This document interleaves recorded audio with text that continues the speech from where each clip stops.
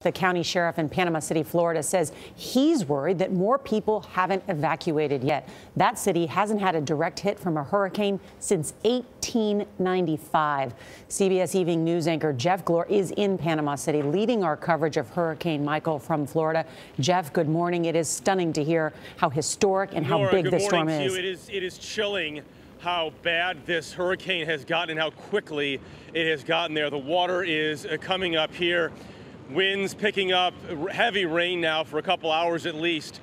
About 375,000 people have cleared out the Florida Panhandle as Hurricane Michael seems to get worse by the minute.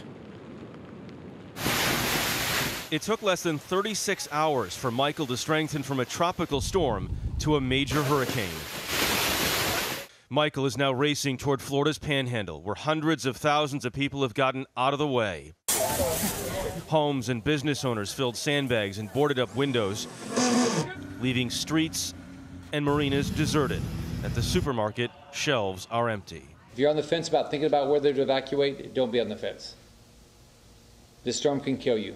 Emergency officials have sent at least 100 troopers with the Florida Highway Patrol to the Panhandle. Also here to help, search and rescue teams from states as far away as Pennsylvania and Indiana. It's humanity. It's going out and helping folks who are in need. At Tyndall Air Force Base near Panama City, officials evacuated crews and fighter jets. But not everyone in the storm's projected path is leaving. Never been through a hurricane before, heard lots about it, watched them on television. We'd stay and see it out. My daughters want me to go, and I'm like, no, stay, it'll be fine, we'll have fun.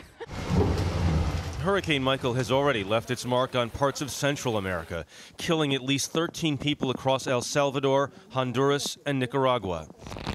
In Cuba, the storm dumped nearly a foot of rain, destroying homes and knocking out power. A Royal Caribbean cruise ship bound for Havana got caught in the hurricane, forcing passengers on board to ride out the winds and rain.